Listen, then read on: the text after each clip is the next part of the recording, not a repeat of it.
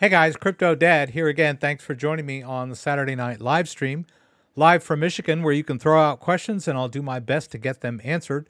We'll talk about Bitcoin, we'll talk about the news, we'll talk about altcoins. I'm going to move some crypto around for you guys. Looks like we've got a lot of stuff on our plate tonight. There's a new version of Ledger Live out, and some people are having some issues. So we'll play around with that and see if we can't figure out what's going on. Let's go ahead and get this thing started.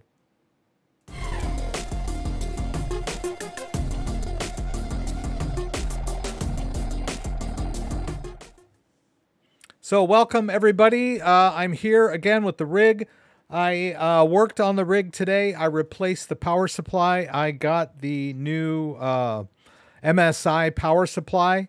I'll show you a little bit. It's got the native connector for my 490 graphics card. Been a lot of controversy about that power connector for the 4090 NVIDIA graphics card. So I got that done.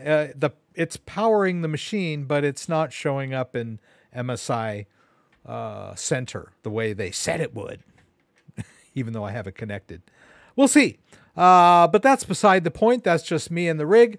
Let's see. It's been a good week. The markets have stayed eerily stable ever since the FTX drop a week or so back.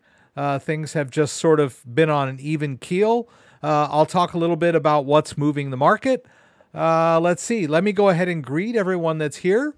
Once again, I want to thank everyone for being here tonight. Thank you for all of the people that came in early and asked questions. I've been furiously trying to get myself ready to troubleshoot some of these issues that Psychedelic Astronaut is having and Valco is having. Valco's having trouble with dot balances or transaction histories in Ledger Live. And Psychedelic Astronaut is having some trouble with one of his coins, Optimism. So I'm going to play around with that just a tad. And let's see, Shahid, thank you for being here. Mr. Miski, thanks for being here. Dan should be here shortly. E. Poston from Colorado, thank you for being here. Valco is here, of course. Ben is here, wondering when I'm going to own up to what I did. I'll never tell. If I did anything. Let's see. Ooh, a lot of people just jumped in. Marco S. Ben. We said hello to Ben. Frank Rodriguez. Scott Lee. Thanks for being here again, Frank and Scott. Amsterdam, Holland. Popcorn time. Yes, yes. Birds, bees, and trees here early. W. Back again. Nice to see you. Grant Caldwell. What do I do if I've forgotten my Ledger password?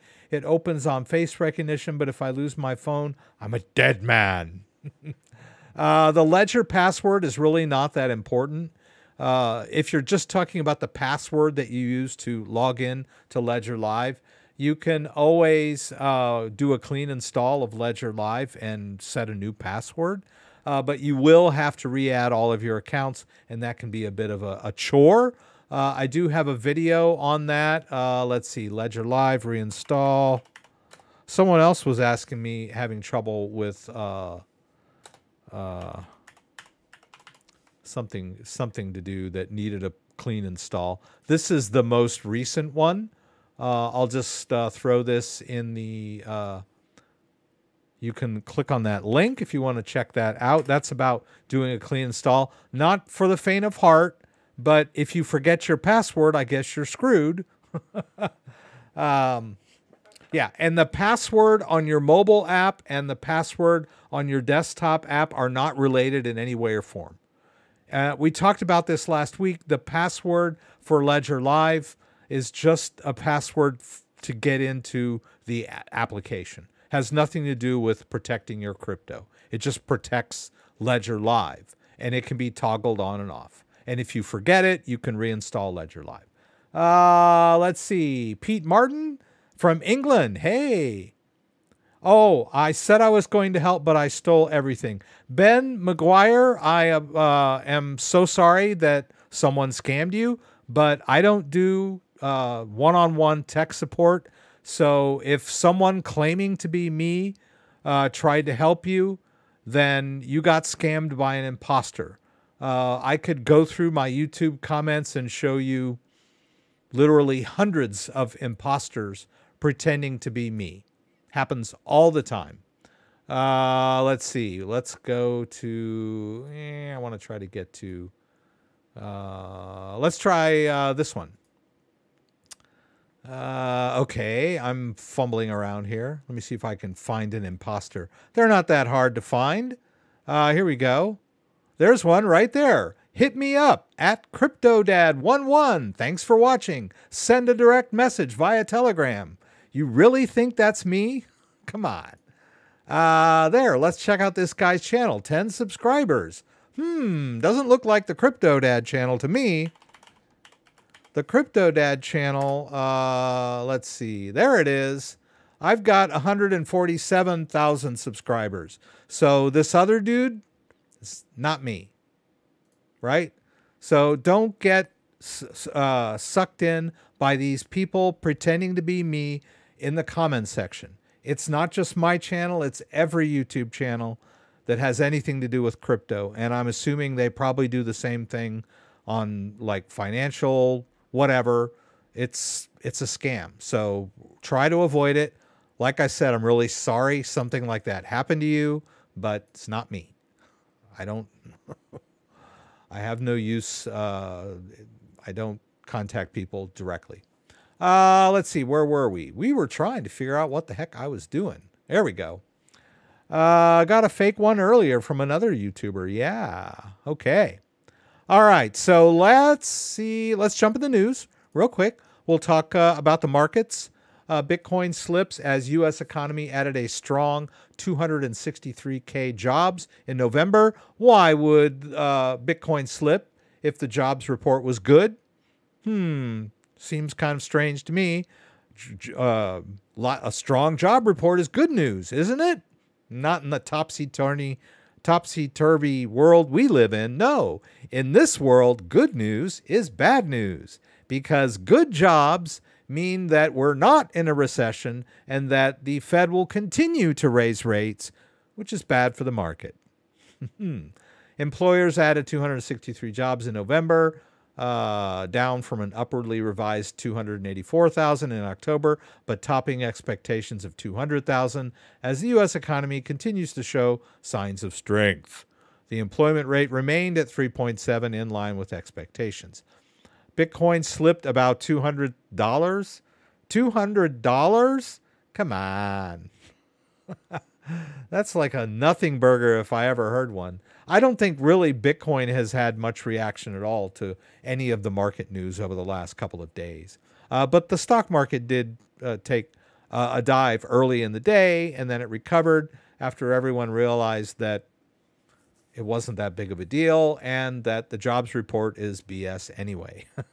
But unfortunately, the official jobs report from the Bureau of Labor and Statistics does tend to guide Fed actions, or so they say. So the official jobs report should have some effect on whether the Fed is going to raise or lower rates, right? But we all know that the jobs report is a bunch of BS, that unemployment rate is also BS, and the inflation rate is BS. These are all just kind of contrived statistics that they spit out for the mainstreams to munch on, right?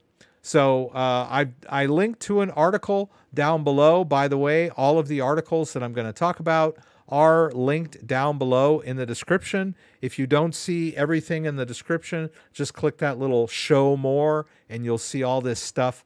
And down here, you can see that I've linked to these articles. At the very top, some stuff we're going to be doing tonight. Hopefully, we can get to all this stuff. And a bunch of affiliate links for you guys to enjoy and click on. And if you're interested in any of these products, please use my affiliate links. I would appreciate it. and some coins I've got on my radar. So, since I have all these stories linked below, I just wanted to point out this story talking about how ridiculous the jobs report is and how they cherry pick the data. There are actually two job, let's see what you would call it, types of job reports. There's the household report and the establishment report. And the establishment report is the one that the Fed kind of works from. But the household report really is slightly more accurate. I can't remember exactly what it is, but I think establishment has to do with company data, and household has to do with individual data. And there is a huge discrepancy between the establishment survey and the household survey. The household survey is not looking too good. It's showing a lot of weakness in the job market, which is more accurate as far as the fact that the Fed is raising rates is bringing on a recession, right? As the Fed raises rates, it gets more expensive to borrow and to do business because of high interest rates. And so companies start to lay people off, and employment gets higher, and we enter a recession. That's just part of it. There's a lot more to it. But the establishment survey is sort of whistling in the dark. Oh, you know, jobs looking good. You know, we don't have to worry about a recession. We can keep raising rates, and we can keep fighting inflation. But really what's happening is the jobs situation is getting worse. The fact that the Fed is raising rates is causing a problem, and they're caught between a rock and a hard place. But, you know, I won't go into this too much because it's not really crypto related. It's market related. But if you get down to the bottom here, it's basically just more people are losing their higher paying full-time jobs and switching into much lower paying benefits-free part-time jobs. That's kind of the nub of the gist. So that's what the that's what the household survey is showing. And the household survey is a BLS, Bureau of Labor and Statistics official figure, right? They just don't talk about it that much when they talk about the jobs report. And if you look at something like shadow stats, you can see that the inflation data is much higher than they're saying, and jobs, the unemployment figures are much higher than what they're saying. I don't know why we're talking about this. Let's go to the next story here. Dems and reps, Republicans, I guess, join forces to pressure SBF, Samuel Bachman-Fried, to testify before Congress. Your willingness to talk to the public will help companies, customers, investors, and others, said House Financial Services Committee Chair Maxine Waters, addressing SBF. Now, SBF did virtually attend some sort of conference, I believe, on Friday, if I'm not mistaken. When exactly that was, in New York with somebody, Sorkin, I think, and talked and answered a lot of softball questions. But there were some legal people that said he incriminated himself quite a bit just in that little video stream from, he's in the Bahamas still. So now the Congress would like him to come testify so that they can ask him questions about what was going on at FTX, right, which collapsed a couple weeks ago. Bankrupt cryptocurrency exchange. Whether that's going to fix anything, we don't know. And whether he's actually going to set foot in the U.S., probably a bad idea, right? If he's incriminating himself. He's claiming that, he didn't do anything wrong. He wasn't trying to fraud anybody. But he did admit that, things happened that, he wished hadn't happened. And, if you're the CEO of a company and you're admitting that you weren't aware of something that you're responsible for, you can be held accountable for that kind of stuff. So we'll see. But just saying you're sorry and that you really didn't mean it and you weren't trying to hurt anybody isn't going to cut it, at least not in a court of law. So we'll see. But I doubt he's going to show up and testify before Congress.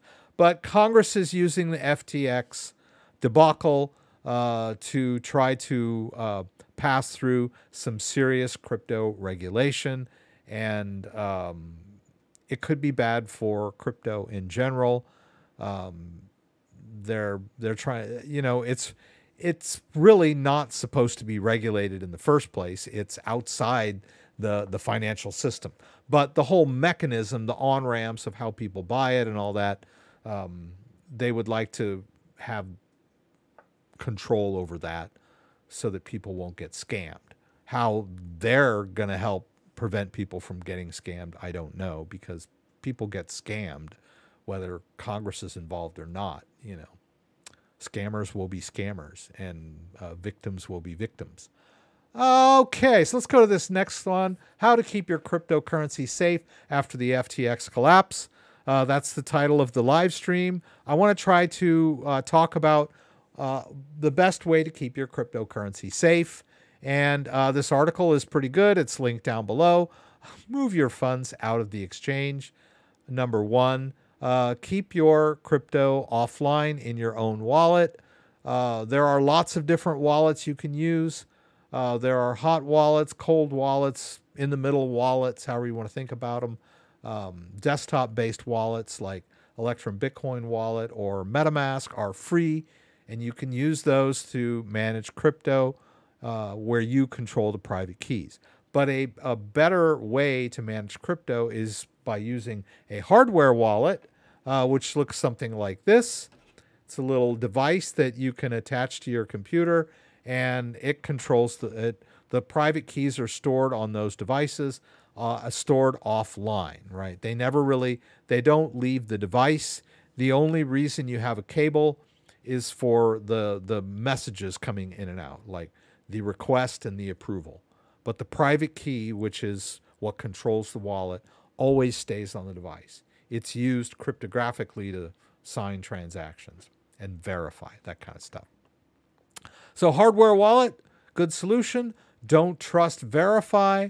Don't put your trust in a crypto exchange or a lending platform that's promising you big rewards that seem too good to be true. There are ways to earn money on your crypto. Someone earlier asked about ADA in my comments, and ADA is a good crypto that's very easy to stake. You can earn a return on it just by keeping it in your wallet and staking it. Atom is another good crypto that you can earn returns on. DOT can be staked. So there's a lot of cryptos that you can stake natively. So yeah, the rewards are not as sexy as some of these online lending platforms that are, promising you 10 and 20%. But if you have it in your own wallet, you're much more secure. So better to keep your crypto in your own wallet and not to trust lending platforms and any pie in the sky thing where they talk about what could. If it seems too good to be true, it probably isn't. And if you have to store your crypto on their centralized servers, then that's a risk. Just having to store it on their servers in order to earn this return, that's the risk right there. You want to try to avoid that if possible. All right, let's pop out chat here and take it over to the other side so that I can keep an eye on what's going on. JDO, thanks for being here. SBF was baking cookies. I think he was probably playing video games. I think SBF is notorious for like playing video games while he's doing virtual business meetings or whatever. So yes, BlockFi has declared bankruptcy as well. Scott knows about staking. That's cool. All right, so there was a new version of Ledger Live that came out this week, and I did a video on that. You should check that one out. It goes over, and well, I just happen to have it here. Is that it? Yeah. Yeah, so I hope I didn't put the wrong link down there earlier. I think maybe I did. What did I do? No, I think so. I'm going to drop a link over to that. So it's basically, you know, whenever there's, not every time, but most of the time when they have new versions of Ledger Live, I'll do a video on how you download it and install it. And they seem to get a lot of views. But I'm basically showing you the same thing over and over again. How do you run the inline update, you check to make sure that your apps and your firmware are up to date, and then everything's fine, right? And then if you can't run the inline update, then you can always quit Ledger Live and run over and just download it from their website and then run the most recent installer.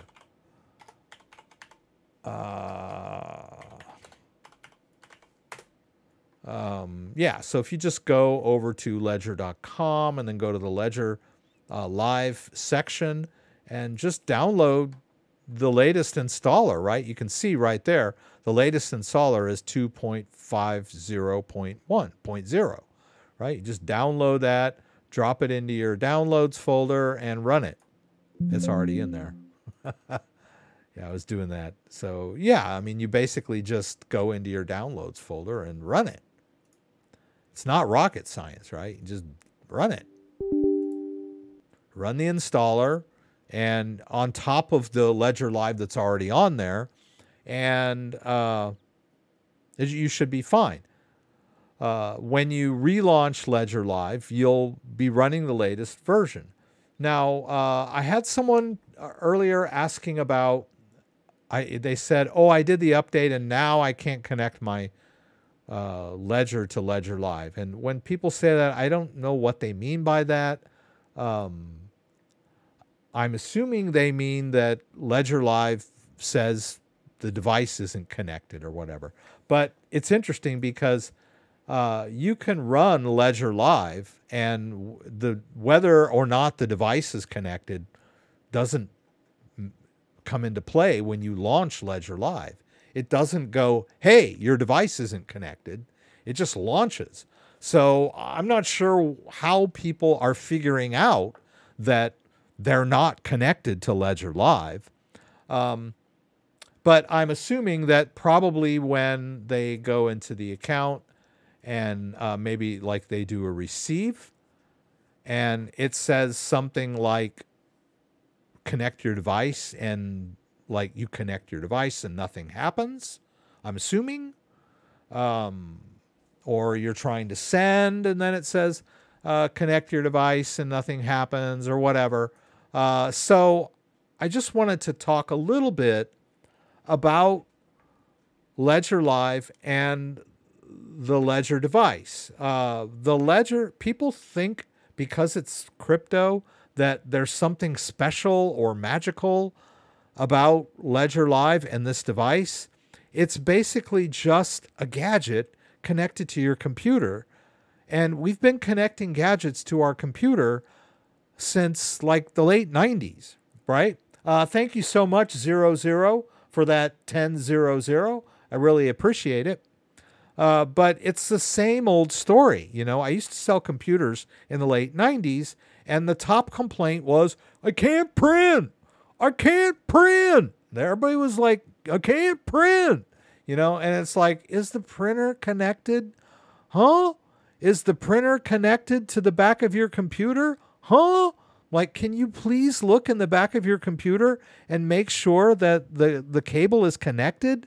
And back in those days, Macs used to have this thing called a serial cable, which I believe had 9 pins. And then on the back of the Mac was this circular little connection that had 9 holes in it.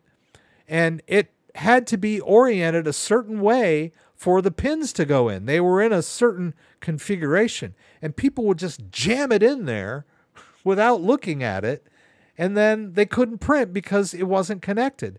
I'd go over to people's houses and pull that cable out and look, and all the pins, you know, were like smashed together.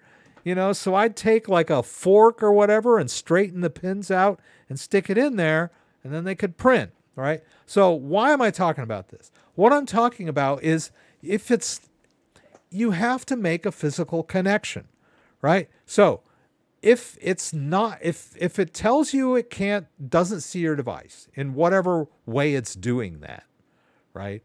Please connect, and it never like goes past that.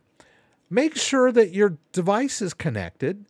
Make sure that it's, you know, in the USB port in the back of your computer or on the side of your computer if you're using a laptop. Try a different port, right? I mean, this is stuff we've known for years. Try a different port. If that doesn't work, the first thing, disconnect it, reconnect it. Does wonders, right?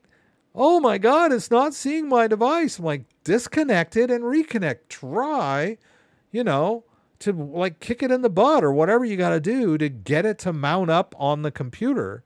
Because if that's the problem, it's just a gadget connected to your computer. Worst case scenario, try a different cable. People think, oh God, I have to use the ledger cable. No, you don't. It's just a USB-C cable. So try a different cable. Try rebooting your computer. A lot of people will bang their head against the wall for hours and never reboot their computer. That's always the first thing I do if I'm having trouble. First thing, reboot. Fixes 99, fixes 90% of the problems that you're having of a good reboot of your computer. So please, guys, I know a Ledger Live is a little complicated and all that stuff, but it's just a gadget connected to your computer in many respects. So if it's not recognizing your device, whatever you mean by that, try troubleshooting the connection itself. Yeah, don't keep thinking you did something wrong in Ledger Live, right? Maybe the device isn't connected right. The same with Ledger Live, right? You can reinstall Ledger Live. We talked about that earlier. You can go into the settings of Ledger Live, to the help section, and do reset. Basically, reset is a clean install of Ledger Live. It goes into your preferences folder and deletes all of your Ledger Live preferences. And then when you relaunch Ledger Live, after you click that, it's empty, right? Nothing's there.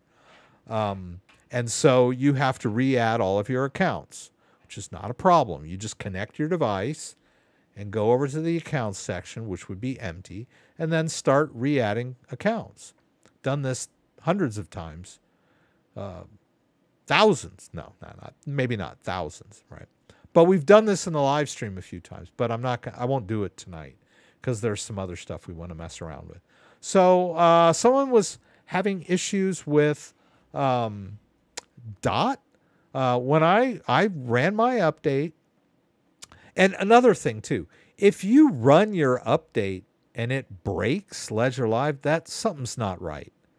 I have never had an update to Ledger Live break my Ledger Live. Just haven't. There are bugs occasionally, but I've never had the update break anything. But apparently it's happened to some people with Dot, right? So if I go into my Dot, of course it's empty, but I do have my transaction history here. So a couple people were mentioning that they couldn't see their balance. They had no transaction history. They're freaking out. Where's my Dot? You know, your Dot is not going anywhere. The wallets are the private keys of the wallets are on the device, right? So Ledger Live is not going to, cannot erase your crypto, right? It might not be showing up properly, but it's not going to erase your crypto. It's not going to, your crypto is not going to disappear because you ran Ledger Live update. And, you know, take a good look at yourself, right? How old is the computer that you're using? Is it like 7 years old? What version of Windows are you running? Are you still running Windows 7, Windows Vista, Windows 8? I mean, sometimes you might have just been barely like plugging along.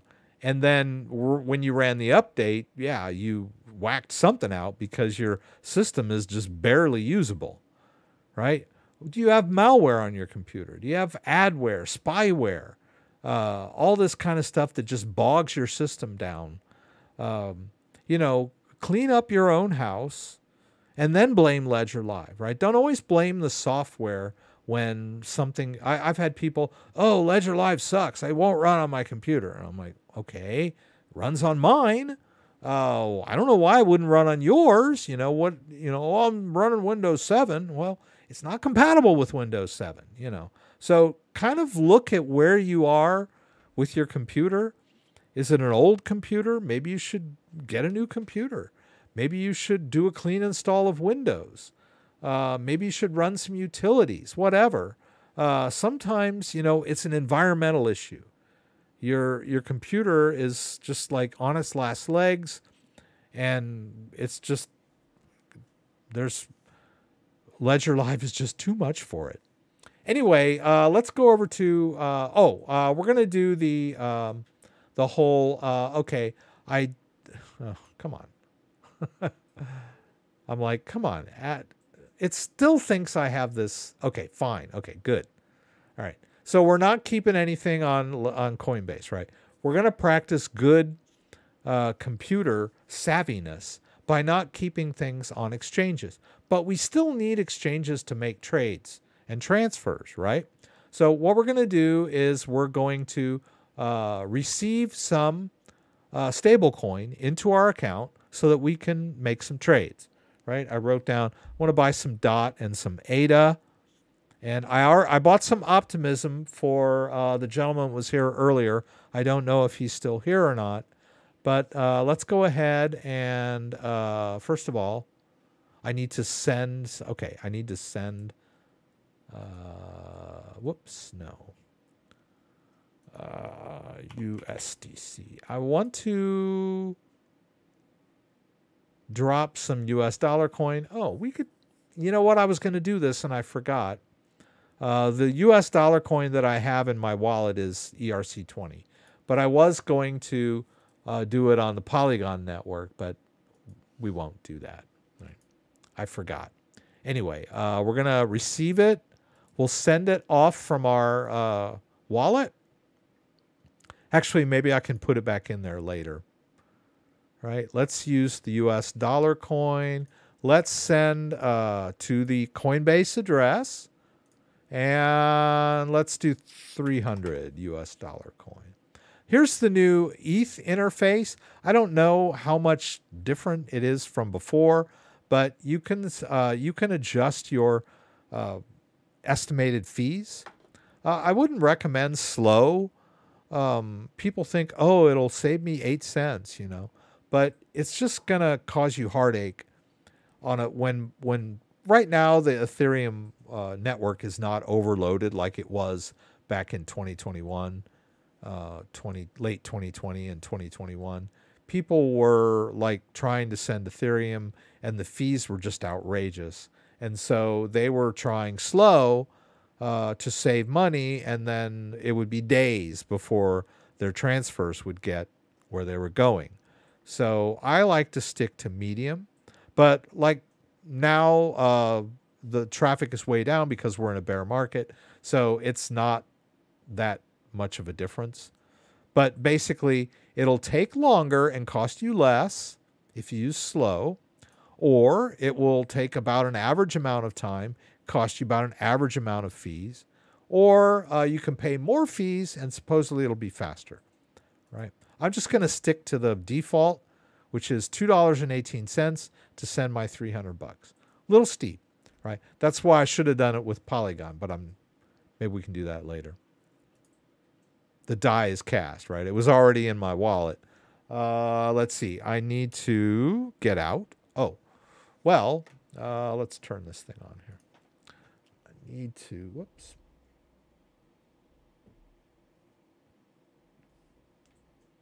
Where are we? There we go. There we go. It's asking me to open the Ethereum app. All right.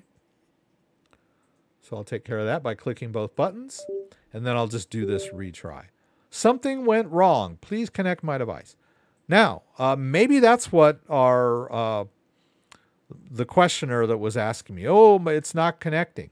Well, so maybe he should have looked at his device and did what it's asked him to do, and then just retried. Right?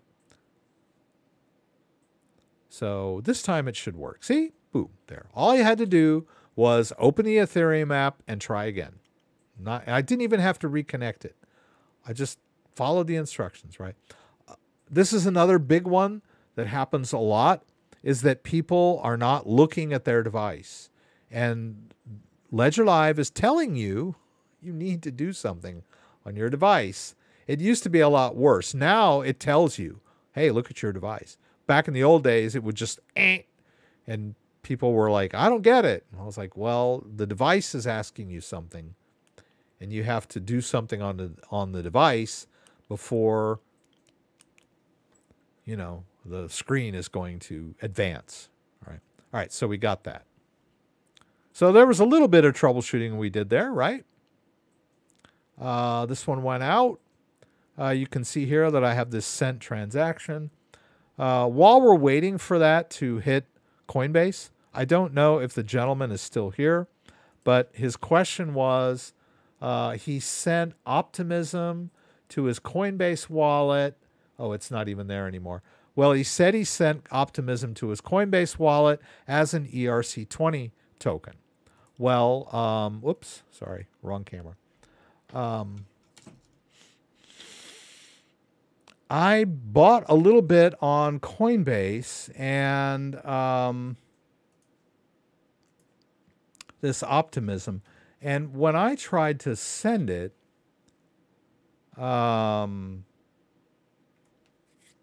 it didn't give me the option of whether it was ERC20 or Optimism. It's just Optimism. I don't know, maybe when you bought it back along, you know, a few months back, that's how they have it. A lot of times that's how Coinbase works. Like, for example, Matic. For a long time, the only way you could buy Matic on Coinbase was as an ERC20 token. And it was the ERC20 version of Matic, and it really wasn't that useful. It maybe is an investment, but native Matic, it can be, takes advantage of all the, you know, the stuff that Polygon network can do. Right. So now they have support for Polygon and ERC20. So maybe that's what happened with Optimism. When he bought his Optimism, it was only available as an ERC20 token. But unfortunately for me, I just bought a little bit before the live stream started, and it's only when I went to withdraw it, it doesn't ask me which network. So he said that he was doing this in the Coinbase wallet. So I'm going to do this. And let's see here. Okay, this Coinbase wallet is connected to my Ledger device. I don't know if that was how, I can't remember. It was no, it wasn't Volcanic. It was somebody else. Oh, Psychedelic. Yeah, I went to the wallet first and hit receive and copied the address. Okay, so that's what I'm going to do. If I can get my mouse to come back. Okay, he went receive, and then he got the address of the wallet. Okay, and then we went back to Coinbase, and we pasted in the address. Whoops, yeah. And then we said send. Okay, it's going to cost me a little bit. And let's see, Coinbase. All right. Now, I don't know how long this is going to take either. How long we'll have to wait for it to actually show up in the Coinbase wallet.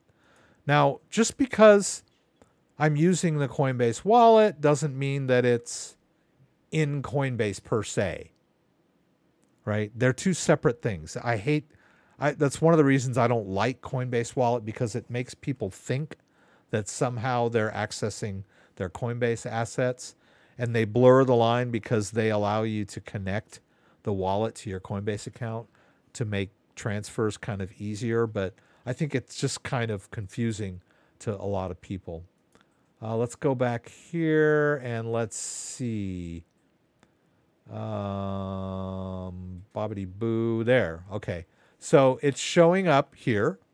And so basically, you were saying when you went here, okay, it says this asset is on the Optimism network. Gotcha. Okay. All right. So, and he's trying to send it out. So, okay. Okay, but it does say send. Okay, but max. Okay, well, it should allow me to send it. I'm just trying to think. Oh, I can send it to my other Ethereum wallet. If I want to. We'll Ethereum hidden. We'll hit receive here. I'm just grabbing this address. All right. And then I'll explain this in a bit here. All right. So what you were saying was when you tried to send it, it wasn't allowing you to send it. It was telling you you needed more ETH. I'm going to try and send it to this address. Okay. Okay. May be required for the transaction. Please deposit more ETH. And as we mentioned, there is ETH in the wallet. Is there? Yeah. There's plenty of ETH in the wallet. Yeah. So I have a feeling that it needs to be. I don't know if you can switch networks in the Coinbase wallet. But what we can do is, I was doing this earlier. Let's chain list. Let's add. So I went to chainlist.org. All right. And and I search for Optimism, right? So I want to connect my wallet here, and then I want to connect to the Coinbase wallet. It asked me, let's see if I can get it to. It should have asked me which wallet between the first time I did this, it said, "Do you want to use MetaMask or Coinbase wallet?" And I said Coinbase wallet, and now I can't get it to ask me anymore. But anyway, let's go ahead and try it with Coinbase wallet. All right. So supposedly, I've added that network to my Coinbase wallet now.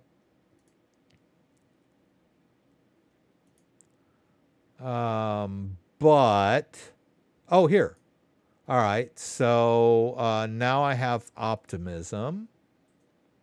Now that I'm in the Optimism, if I try to send the opt, is it going to let me do that?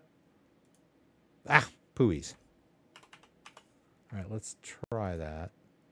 Let's try max. Is it still? Okay, let's. Nope. Okay, sorry. Let's go back to this. Whoops. All right, let's try this again. Is it still going to? No. Yeah. Ooh. Ouch. That I don't know. I don't know why it's telling you that it is ETH, but it doesn't make sense because we're on the Optimism network. I believe we should be using Optimism and not ETH. So my question to you earlier was, were you using MetaMask or not? Can I switch this?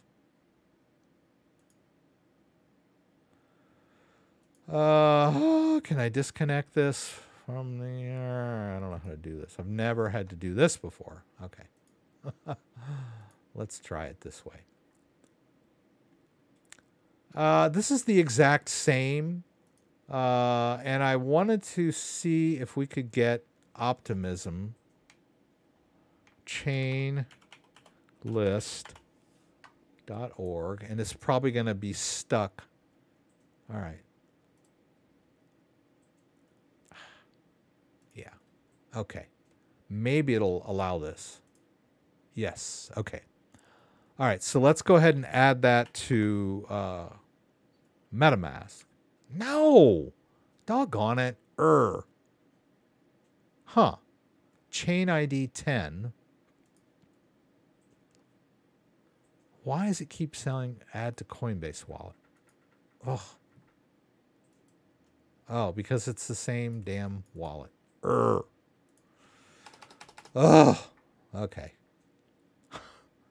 It's like I wanted to use MetaMask, but I can't figure out how to make that happen now that I've committed myself to the...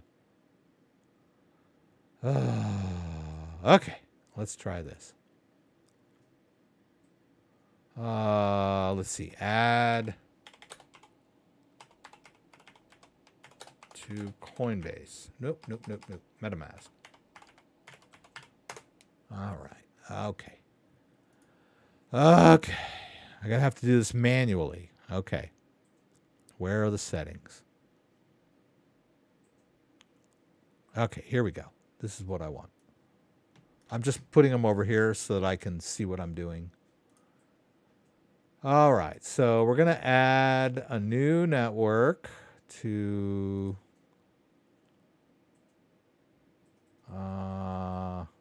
add network. Okay, here we go.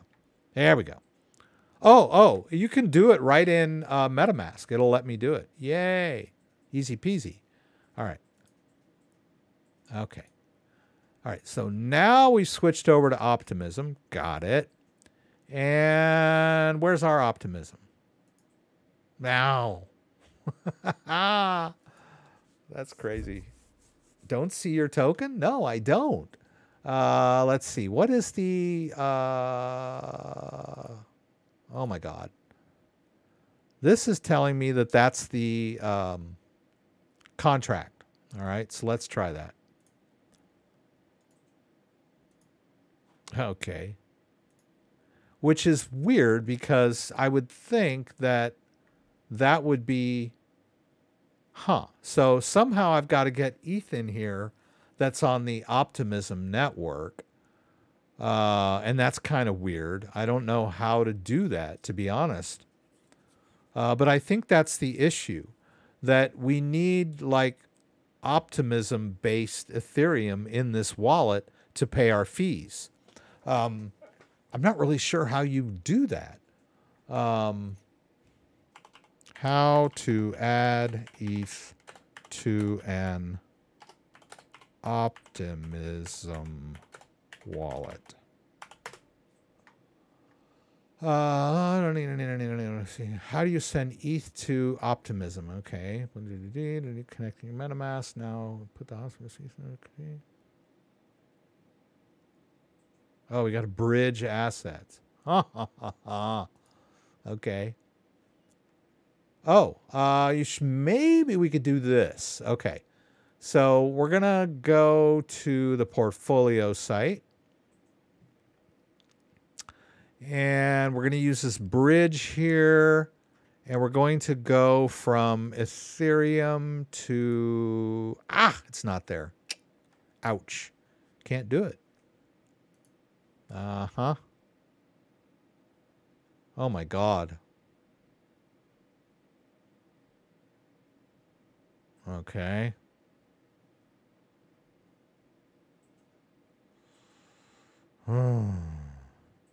Okay, bridging your assets to Optimism. Optimism Gateway. Okay. I accept. All right. Connect wallet. We'll use MetaMask. See there. Now it's asking me which one I want. We use MetaMask. we want this wallet. Yes. Okay. All right. From Optimism. Okay, we want from mainnet to Optimism, right? Because we got some ETH in there. I hope that's enough. Right. How's 1, 2, 2, 2, 2. I think 0.005 is. Let's do 0.1. Okay, we'll do 0.2. That should be enough. All right, so 0.2. Okay, and that's supposed to go over. I'll probably have to authorize this on my. Okay. Let's confirm that, and then we'll have to do it. Oh, no. Oh, I got to put blind signing. Okay. I was like, no. All right. First, we got to enable blind signing in the settings. It's disabled, so we hit both buttons. Now it's enabled. Okay. Let's get back out to the main part of the wallet. Let's try again. We're going to have to authorize this on the device. There it is. So I'm moving the Ethereum. What's my fee? $2.48. Okay. Review transaction. Blind signing is enabled. Accept and send. I don't know how long this is going to take. Ooh, look at that glare.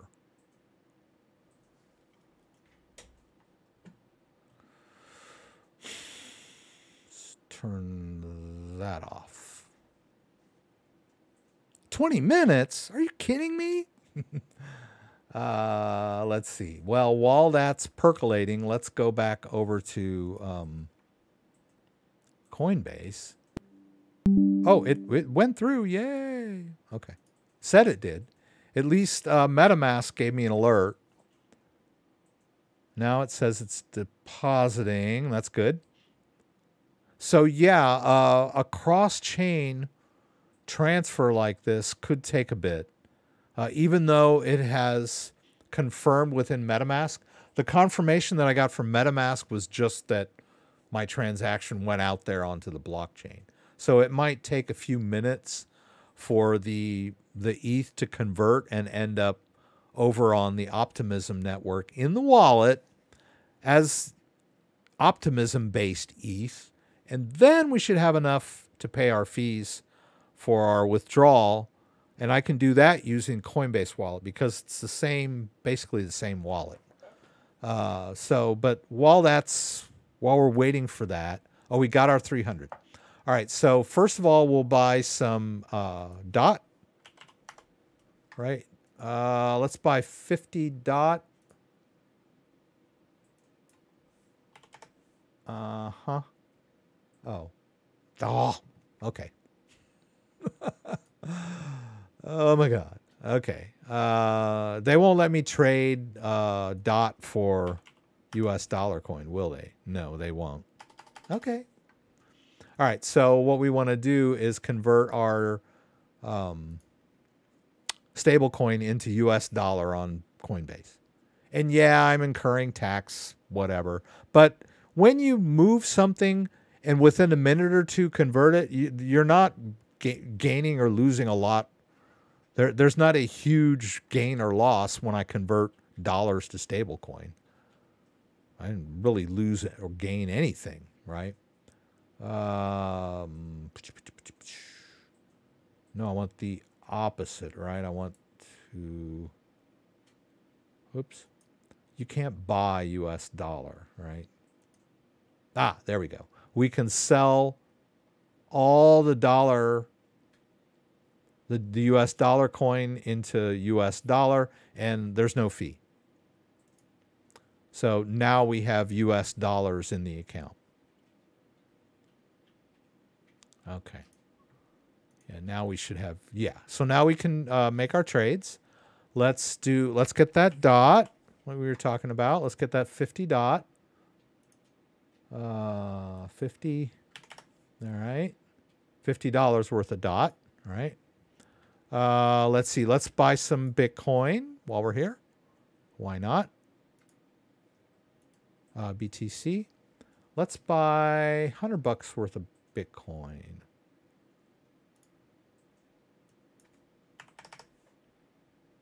Okay. Let's buy some ADA. Someone asked me about ADA earlier. I'm going to buy some ADA. We'll buy $50 worth of ADA. Let's see. What else did I want? We'll stop there for the moment. Let's go back over here and see what's happening. Still waiting for that. Looks like it's confirming. That's cool.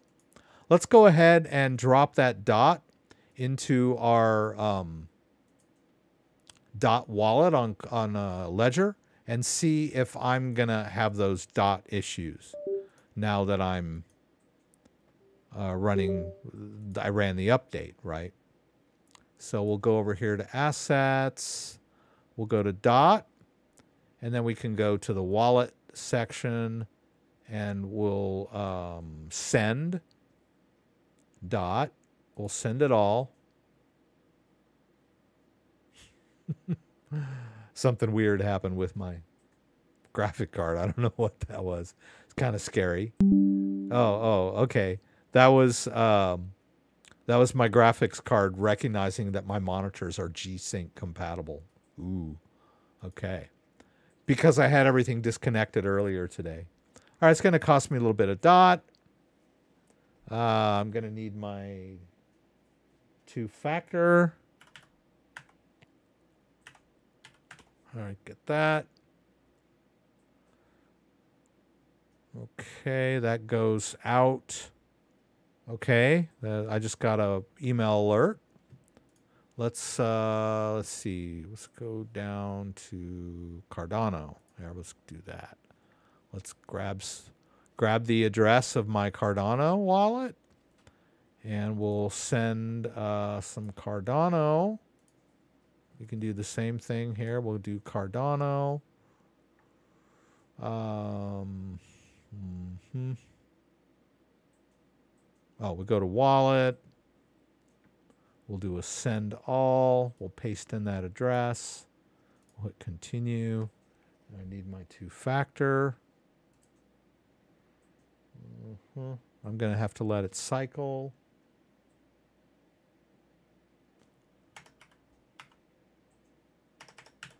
All right.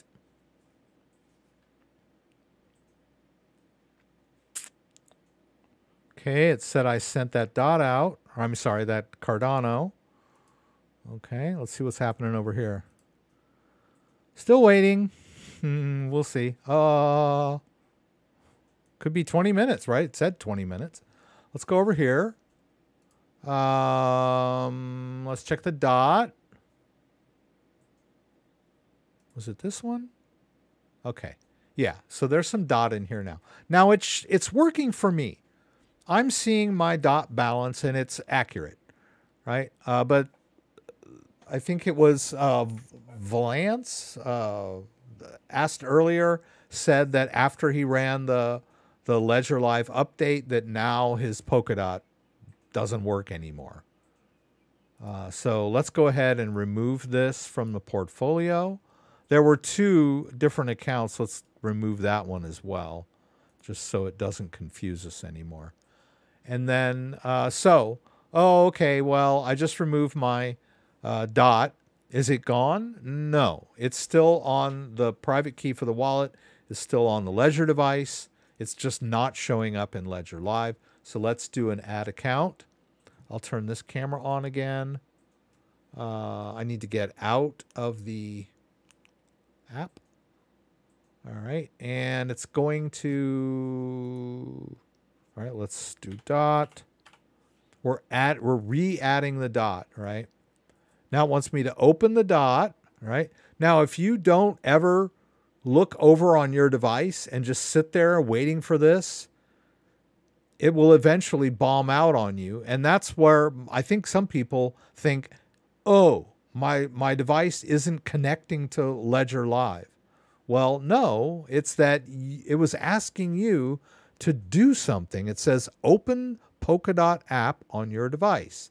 So if you like just sit here and stare at this screen, it will eventually go, oh, do you want me to troubleshoot for you or something like that? You're not connected, right? Let me see if I can get it to happen. Of course, it won't. All right, let's just skip it. But sometimes you need to pay attention to what's going on your device, right? So we'll go ahead and open it on the device by hitting both buttons because it was pretty much asking us. All right, there's that dot account. Okay. I'll only add the one. There's another account there with 0 balance with a transaction history. PolkaDot balance is showing correctly. The value of the balance looks correct, and I still have my transaction history. So I'm not really sure what's going on with the gentleman that was claiming that when he did the update, his dot balance disappeared, because it doesn't appear to be caused by the update, and Ledger Live really has nothing to do with it. So it's probably an issue with your computer. I don't mean to point fingers, but now there are other issues where whoops, sorry. Sometimes Ledger Live puts out an update and they test it on a variety of machines, right? They test it on Mac, they test it on Unix, they test it on Windows 11, they test it on Windows 8. They might, they don't support Windows 7 anymore, but they may have a couple of Windows machines around the office in their dev pool or whatever, and they'll test it on those, right?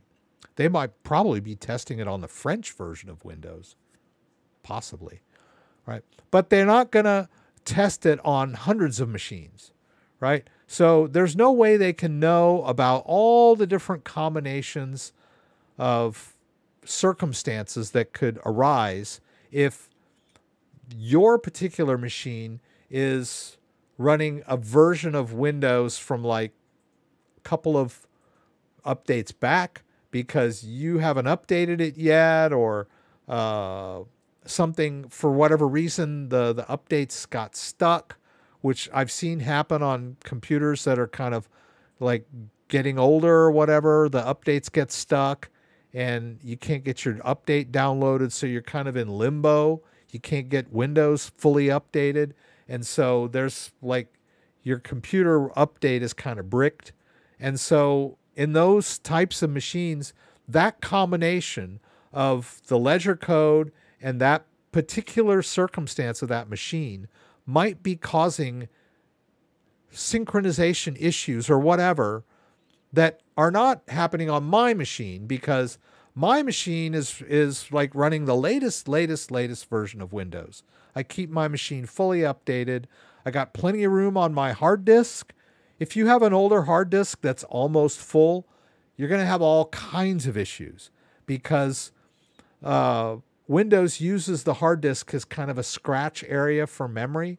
So when your disk is almost full, all kinds of weird stuff is going to happen. So good machine, fully updated, a good hard drive with plenty of extra free space.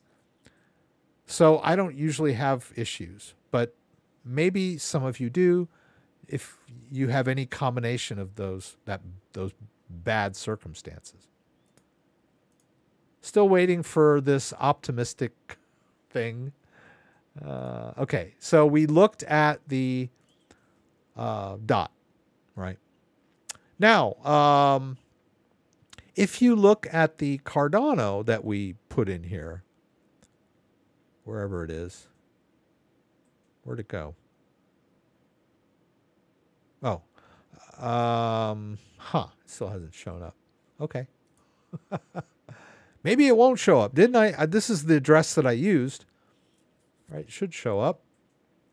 But it's not, hasn't transferred over from Ledger Live yet. That's okay. I wanted to thank everyone tonight that participated in the. Let me see if I can get it here. Let me do this. I just don't want you to see that one spot. I don't know how to get to this without starting at my dashboard.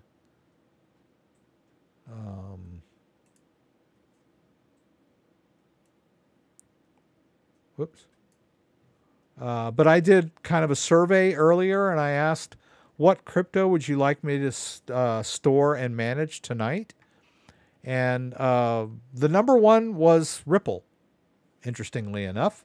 So I am going to do some Ripple. I kind of got ahead of myself, and I put too much of that stablecoin on Coinbase.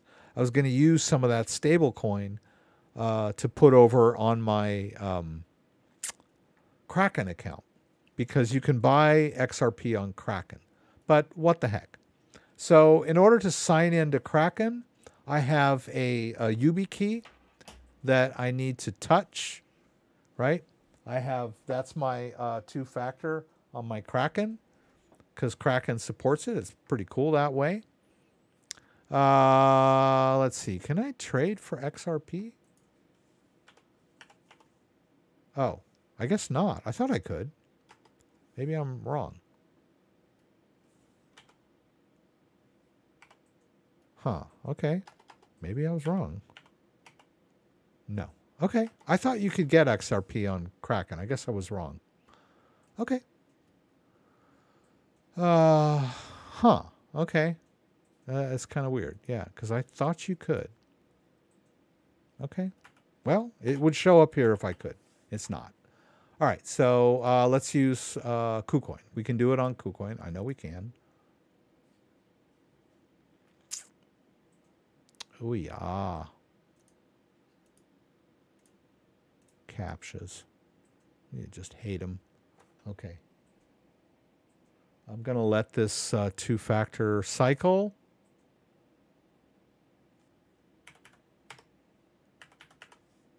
Get that. And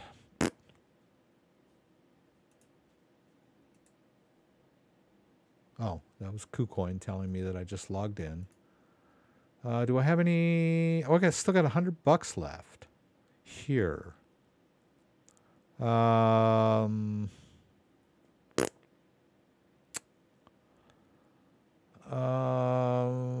Let's go ahead and send some.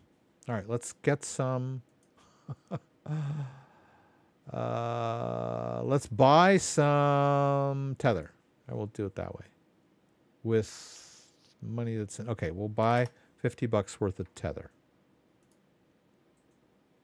It's going to cost me $2. It's a budget. We're on a budget. Okay.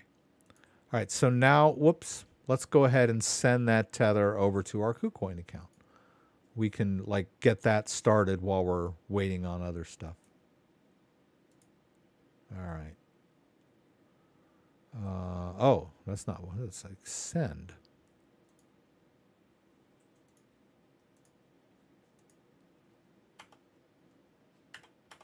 Okay, so we want to deposit ERC20 based Tether into our KuCoin account, into our trading account. All right, so let's go ahead and do that. We'll just send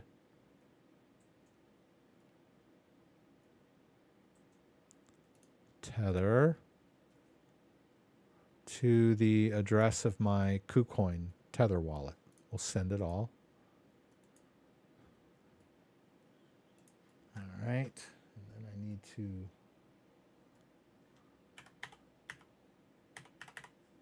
all right, while all that's percolating, I'm going to see if I can catch up to the chat window. Whoops. Whoops.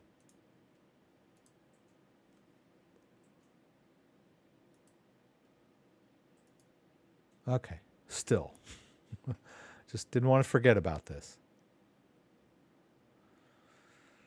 So I'm going to get caught up on the chat window, and then we'll do Trez. Okay. Trying to remember. Trying not to. Okay. All right. Mr. Miski Rex is getting sick of Uphold. Yes. Uphold sent me an email. Although I have already authorized myself on Uphold at least 3 times that I've been able to keep count. I give it my information. I give it whatever it wants. I think it was my ID or whatever. And then, okay, you're good. And then a month or 2 later, I go back on there and it goes, we require more information. And so I go through the same thing again, right? And then at one point it's like, well, now we need more information. We need your social security number. So I do all that, jump through all these hoops. We used Uphold last week, right? I got an email from them saying now they want me to fill out a W-2 or a W-4 or whatever. And I have to fill out a tax form and send it to them. I'm like, I'm done with you. I'm just tired of this.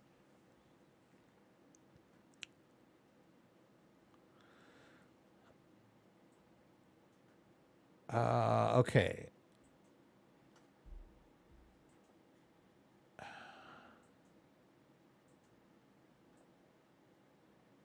Okay, you have to sell first on the exchange. Okay.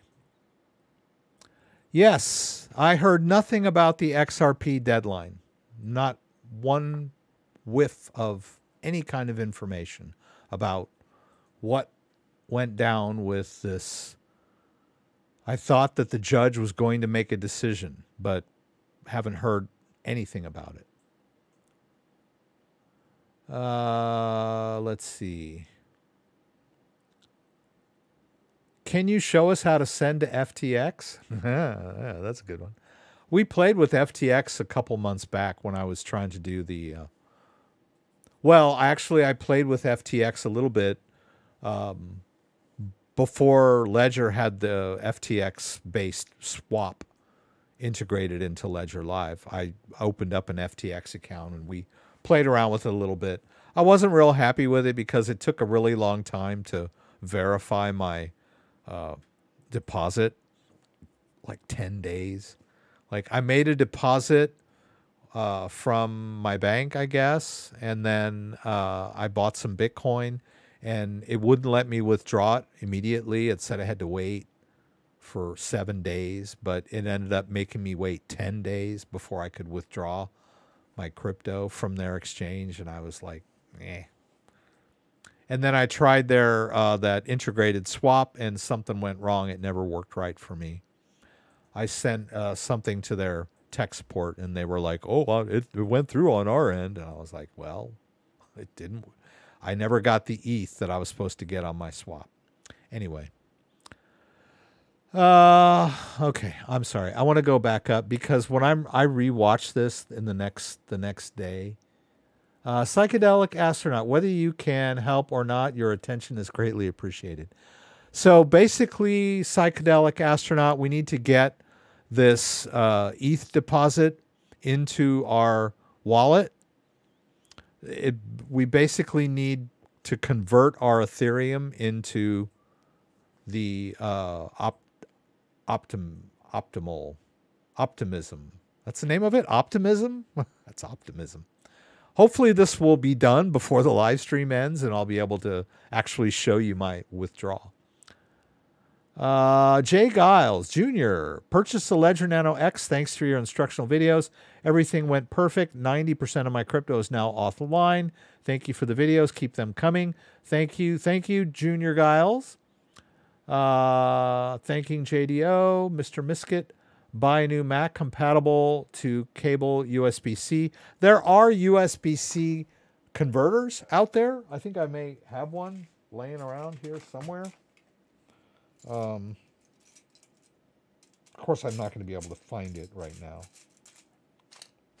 But it's not rocket science. It's just like a little connector you know, and one side is small and the other side is big, and you put it on the end of your USB-C connector, and it,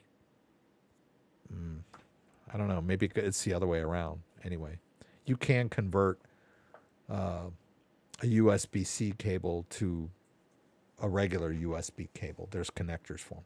Or you can buy cables on Amazon dirt cheap, you know, like $10. You can get a USB A to USB-C connector. So one side goes in the regular USB connector in the back of your computer, and then the other side is a USB-C. I think I'm using one right now for the ledger. This side connects to the ledger, and then the other one connects to the computer. And it does. That's the cable you get in the box. But you can also get a C to C cable that's got a C connector on one side and a C connector on the other side. Because my motherboard has a little tiny C port in the back, you know. So I can use that as well. So a lot of the Mac laptops have the Apple C connector. I think they also call it Thunderbolt, but it's just a USB-C. Oh, so there is no more Coinbase Pro. I got an alert or an email from Coinbase telling me that my Coinbase Pro account has now been deactivated, and now I have to use Coinbase Advanced Trade, right? So if you go into Coinbase, right, where I was, right? All this stuff I've been doing tonight is the Advanced Trade. There's Advanced Trade and Simple Trade, right? But Advanced Trade is like the fees are lower. And it's pretty much exactly what Coinbase Pro was. It's the same thing. They just like merged Coinbase and Coinbase Pro, which I don't know why they were separate to begin with. I don't know. I guess they were trying to keep like Coinbase vanilla, like easy to understand for a newbie, right? And then you had the separate thing you would sign in if you knew what you were doing, right? Coinbase Pro. But now they just kind of combined them. Coinbase Pro is officially over. Oh, yeah. I should be reading more. Okay, if you go to settings on Coinbase Wallet, there's an optimism network, but it didn't make a difference. We should be able to, if we can get this thing to go through ever, once this happens, then we should be able to go to the Coinbase wallet and oh, why am I not connected? It's not connected. That's weird. I thought we had it before, didn't we? Find the Connect Wallet button. Huh. Okay. That was weird because we had it earlier. Okay.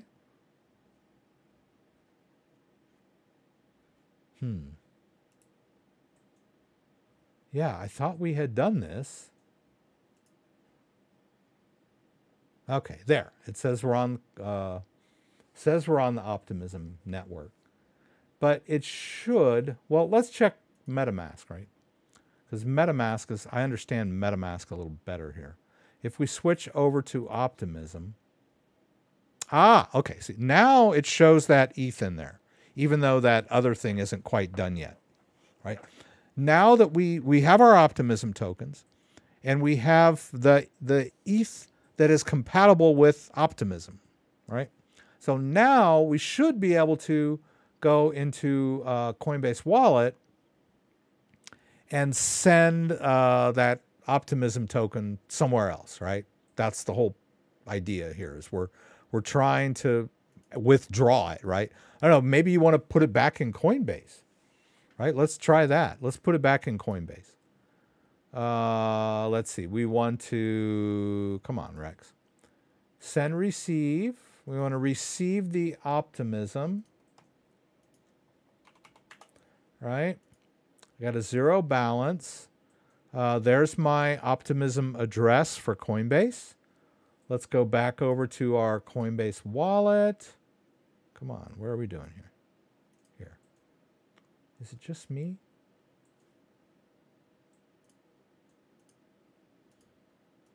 Okay, there. Okay. All right, now it's confusing because now I've got both of them open. Let's just put an empty tab here. Let's look at this Coinbase wallet. Now it's like telling me I'm not connected again. What is that supposed to mean? New tab. Okay, I guess I need to have that. This. I really hate this Coinbase wallet, I have to tell you. It's just so daft. Okay, there. See, it's showing me that I'm on the Optimism network, and I want to send my Opti, right?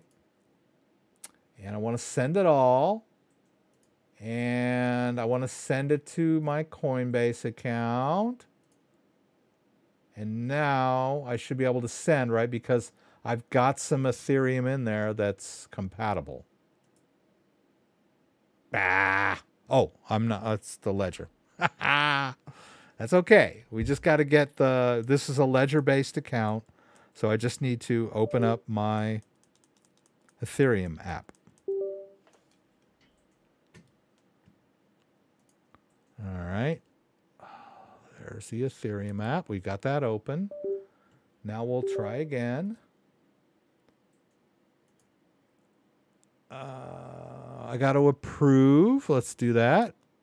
Okay. Notice it says Optimism Network. Do that. Successfully sent. Done. That's it. So you might want to review the video. You remember I went over to they have like this gateway. I found it on their, I don't remember how I did it. I was just messing around. But we got it out of there. Now the only thing I don't do is like get that 20 bucks worth of ETH out of there that I left in there. It was too much. But we should see the Optimism come in to our Coinbase account shortly.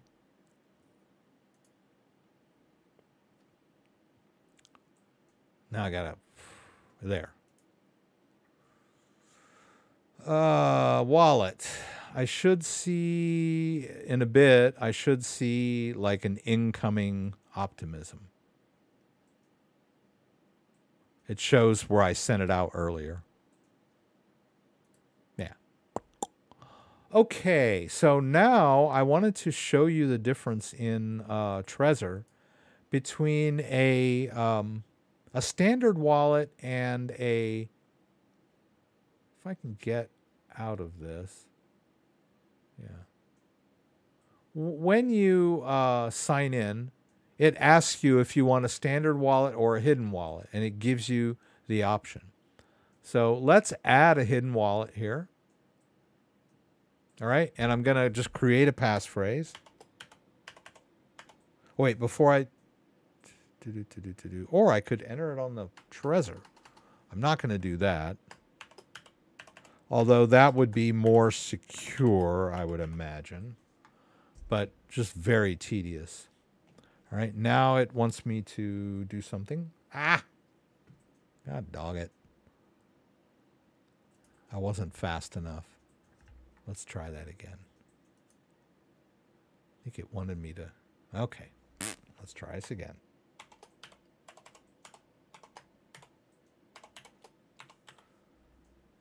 I'm just going to look at it because I cannot do this. Okay.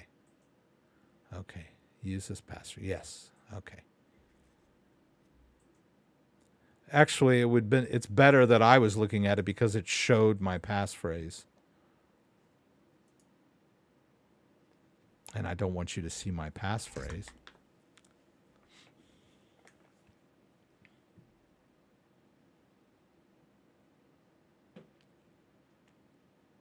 So, I just picked a new passphrase.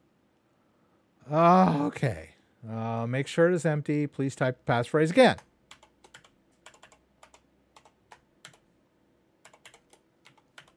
Okay. Yes. I understand passphrases cannot be retrieved, unlike everyday passwords. Yes, I can. I get it. Now it wants me to do this again on my ledger. It asked me twice because it found an empty wallet and was like, there's nothing here. Right? So here's my empty wallet that is accessed through my passphrase, right? If you notice, I was going to try to go back, but there was a balance in here earlier. The standard wallet has a balance, right? But the hidden wallet has zero balance. So let's put some Bitcoin in the hidden wallet. We'll just do a receive. Go ahead and hit show full address. Right? It wants me to.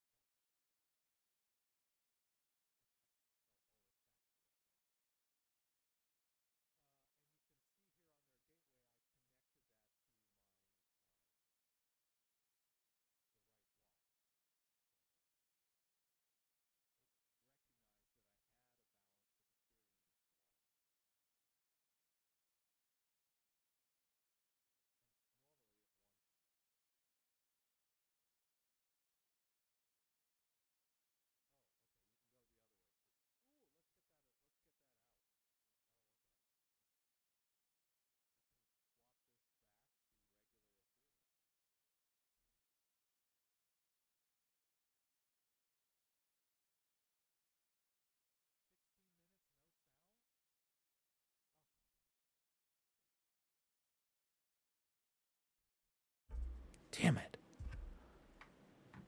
Sorry. Pff. Again with this stupid mic. Okay. Sorry. I was up looking at the top. Oh my God. Oh my God. How much did you guys miss? All right. I'm going to bed. 18 minutes, no sound. Damn it. The reason I didn't see you all screaming at me was because I was reviewing up above, looking at earlier comments and trying to get caught up. Bad, bad, bad.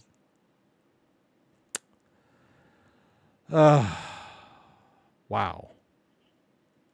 I don't know what to say, guys. I don't know. It's like if I could put some tape or some clay or something on this mic. It's this stupid. It mutes. It was like, if I accidentally touch it on the top, it mutes. I wish it would like give me like this alert. Your mic is muted, like mic in mute mode. But no, I just accidentally tap it and it goes red on me, and I don't see it because I'm right up here. And if I look down, I don't see the mic light because it's covered up by what is in front of my face. Oh well, another boomer move. All right. All right, I'll go ahead and finish what I was doing here. God. Man, it's like why even bother with this live stream if I can't be professional? All right, I got to get out of Bitcoin here. Man, so frustrating. Unbelievable. And I'm sure you guys are like, "What? Screw this guy. He's an idiot. I'm not going to watch this live stream." There's good stuff over on Pornhub. Right. All right. So now I'm in the Ethereum app. I'm going to convert that Ethereum that I put. Yeah, that's $100 worth of Ethereum. Yeah, I want to move that back into regular Ethereum.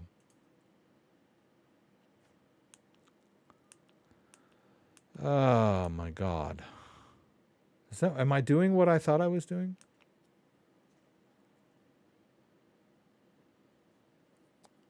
I hope I'm doing what I thought I was doing.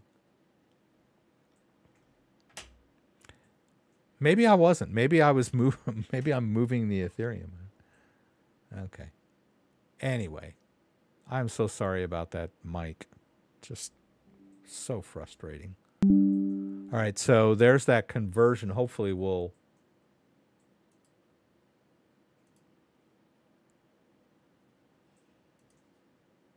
Yeah, what we're trying to do, and I think I did what I didn't want to do, which is I just emptied the rest of the Ethereum out there. I was trying to do it the other way, but I failed miserably.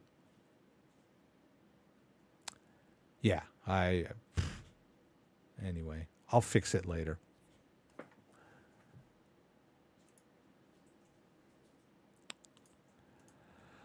Oh, okay. Sorry, guys. Yes, thank you. 16 minutes without sound. Yeah, okay. All right. Sorry, guys. It was a combination of me accidentally hitting the mic and being up at the top of the live stream chat window looking at previous comments trying to get caught up. So I didn't see everyone screaming at me. It was fun for a while. You're way too hard on yourself. I don't know, but this has happened like 5 or 6 times in my live stream that I've accidentally muted this stupid mic and like everyone's screaming at me. Way too often.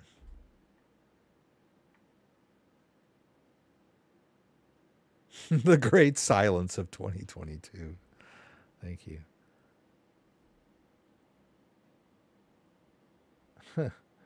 And I had my phone muted because we were watching a movie last night, so I muted my phone. So because I occasionally get texts, and I hate when a text comes in while I'm watching a movie. So Dan texted me 16 times. You touched your mic. You muted yourself. All right. Oh, God in heaven. This is just too much. I can't take it anymore. Wallet to wallet transfers. Okay, let's do that. First of all, let's get back to the standard wallet. All right. I have some Chiliz in this wallet over here in tokens. And I'd like to put some more Chiliz in this wallet. But what I'm going to do is I'll get the address from here, from my Trezor.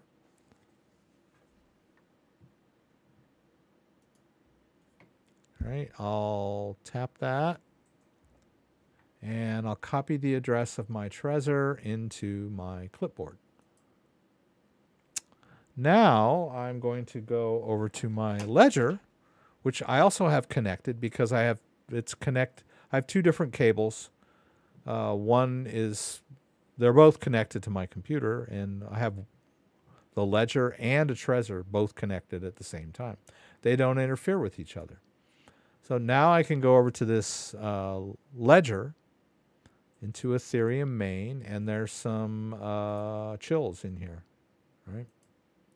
I can send it over to my Trezor wallet because I've just pulled the address from my clipboard. And we'll hit continue. Let's hit max. And it's going to cost me $1.24 in Ethereum. I'll hit continue again. And it's going to ask me to review it.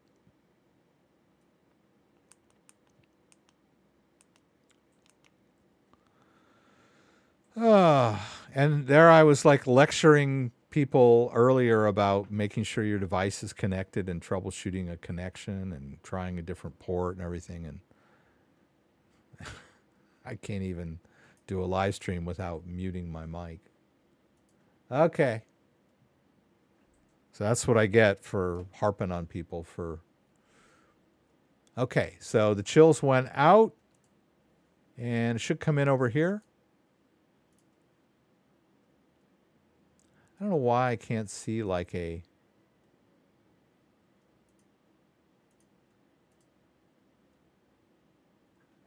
this is December 3rd. Oh, it just came in. Okay, there. 236 Chiliz. So now I have... was 1661 Chiliz. So I got $276 worth of Chiliz in my Trezor wallet. So as you can see, it's easy to transfer crypto between wallets. What else were we going to do? Storing and managing HBAR. Let's see. HBAR is supported in Ledger Live now, and you don't have to like make an account anymore. There's when you click, you don't have to pay for an account. HBAR. Like I used to think you had to pay, but you don't. Let's get out. So if we add an account, we can just choose HBAR. Hedra hash graph, I guess they call it. Wants me to open the Hedra app, right? We have to download and install the Hedra HBAR app. If you don't have the app installed on the device, it will install it for you. And then notice there's an account already in there. I created this account a while back. So just because it wasn't showing up in Ledger Live didn't mean that I had lost the crypto. It was on the device, right? There it is. And as you can see, there's a little bit in there. And they have a weird kind of like address format. It's like a 0.011, just a weird address format.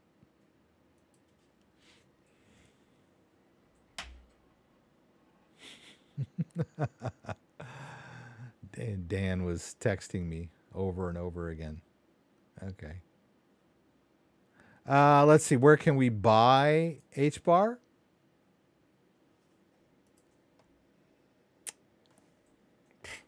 Now I'm paranoid. I'm looking to look at it, see if it's muted again. God, I hate this mic, man. So I'm going to throw this mic through the window.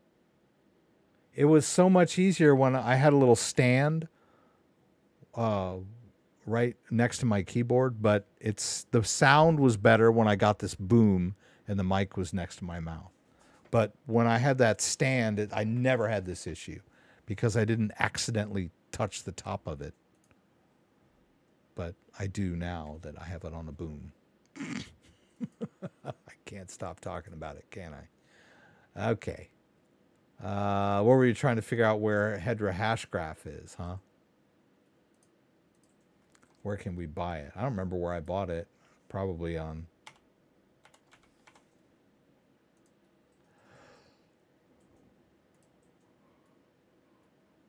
Oh, you can buy it on Coinbase. Ooh, what do you know? Oh, let's go. And someone was asking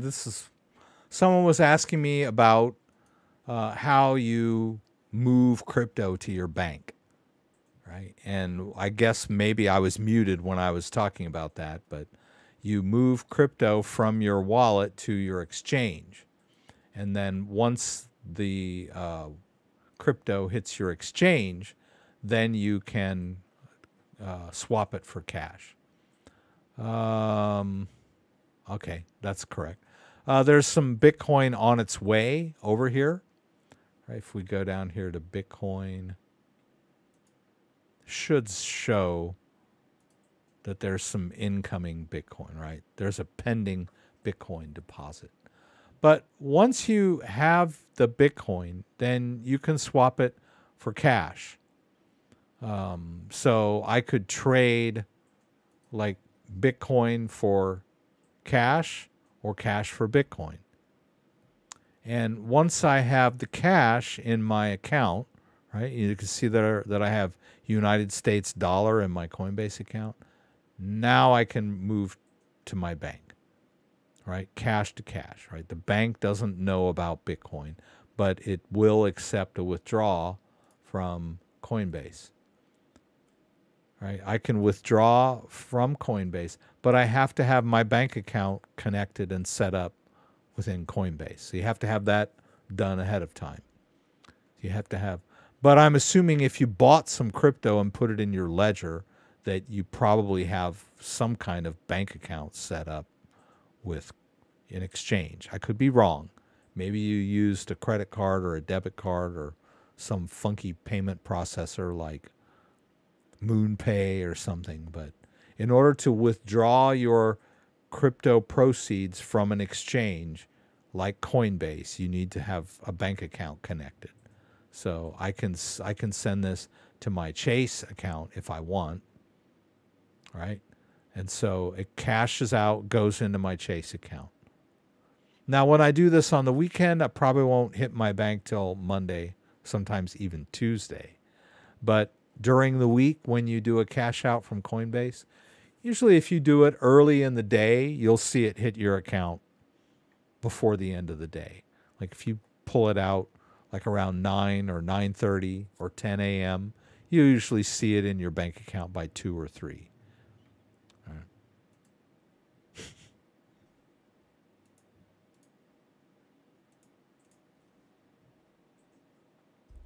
I'm trying to transfer my XRP from Ledger to Uphold, and it keeps saying invalid wallet. Not sure what I'm doing wrong. Well, we still hate Uphold, don't we? Oh, that's right. You can buy XRP on Uphold. Yeah. All right. So you're trying to put... well, first of all, you need to get the XRP address of your Uphold. God, I hate Uphold. I just despise it. Okay. All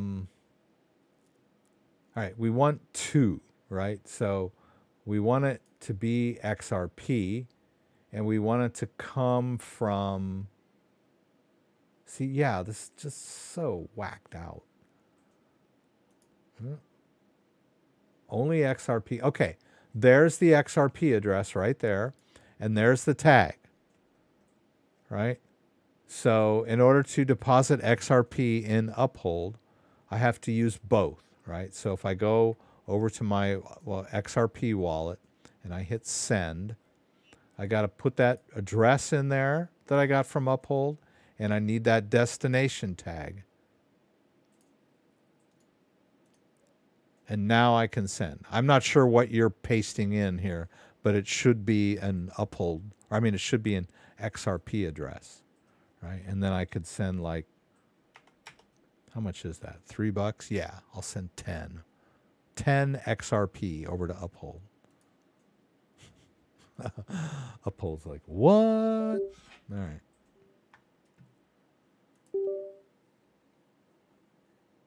All right, I have to open the app.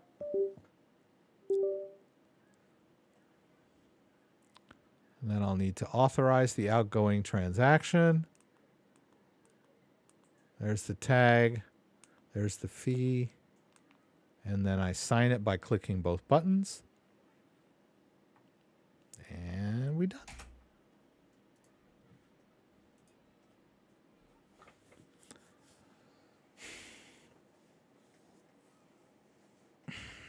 All right, so it should be coming in shortly. Yeah, that was weird. Oh, okay. So first I had to say I want to send crypto in, right, by choosing XRP, which it's already chosen for me. Then I had to tell it I'm sending it from a network, right? Not one of my accounts, but a network, the XRP Ledger network, right? And then it gave me the receiving address for Uphold. See, it wants tax certification. It wants a W-9. Unbelievable. Uphold.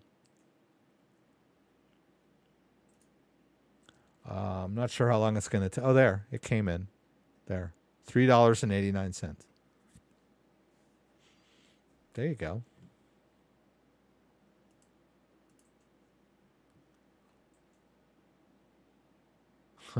The only reason I opened an Uphold account was because that was the only way I could get my Brave rewards cashed out. The only way Brave would like use my rewards was to connect an Uphold account. So that was the only way I could withdraw Brave from my Brave browser. But I think now you can withdraw it. Uphold said it was 10. Oh, it is 10. It's 10 XRP. Okay.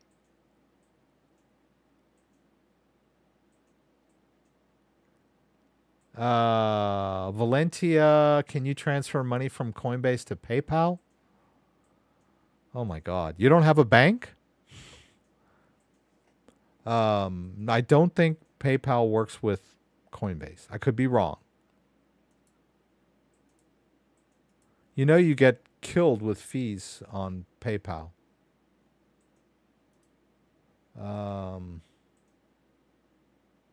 Wait, let's see if I can. What? No. Oh, add bank account, add debit card. I don't see PayPal here. So maybe you could add your PayPal debit card if you have a PayPal debit card. But all I see are bank account and debit card. I don't see PayPal.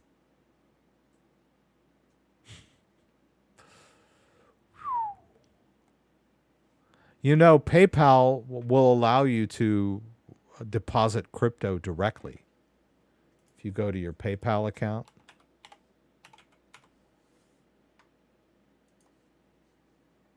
Oh my God.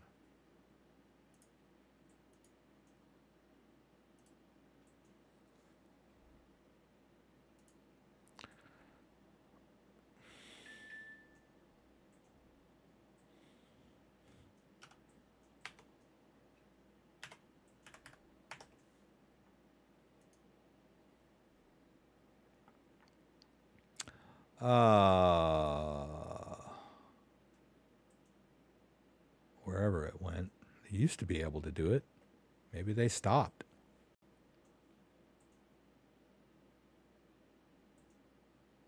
Huh. Well, that's really weird. Ah, here. See? So you can deposit Bitcoin into your PayPal account if you want to.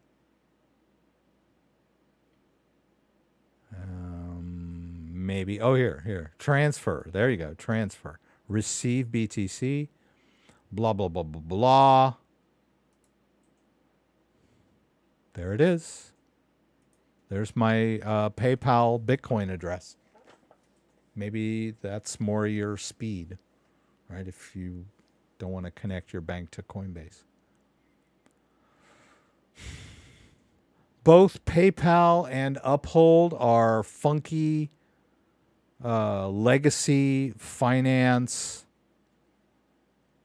services that give you all kinds of grief over, oh, you got to fill out a tax form, you got to do this, you got to do that. And I mean, they just make it really hard to deal with Bitcoin or anything, really. Even like, have you ever, like I had, when I was managing an apartment complex, I had a tenant that wanted to give me their deposit using their PayPal account. And she sent me like $2,500 deposit, and PayPal deducted like $97 out of it. So I was like, oh, I'm really sorry, but you have to send me more because PayPal just ganked you $97 on your $22,500. So PayPal. I wouldn't mess around with PayPal, and I'm not really wanting to mess around with Uphold much anymore either. If you're going to deal in crypto, then use a reputable, reliable, crypto-oriented cryptocurrency exchange like Coinbase. I don't know. Maybe I'm just getting too old for this. Coinbase, Kraken, Binance US, like crypto to PayPal, crypto to Uphold. They're gonna gank you so hard on their fees and all their documentation and stuff that they want from you. Anyway. All right, I'm really sorry about the 16 minutes of silence. Thank you, everyone. I didn't get to Adam. That was kind of low on everyone's priority. We did Bitcoin. We did Ripple. We did some ERC20 transfers tonight. So I hope all of you that participated in the poll there got what you were hoping to see. And once again, I appreciate everyone being here.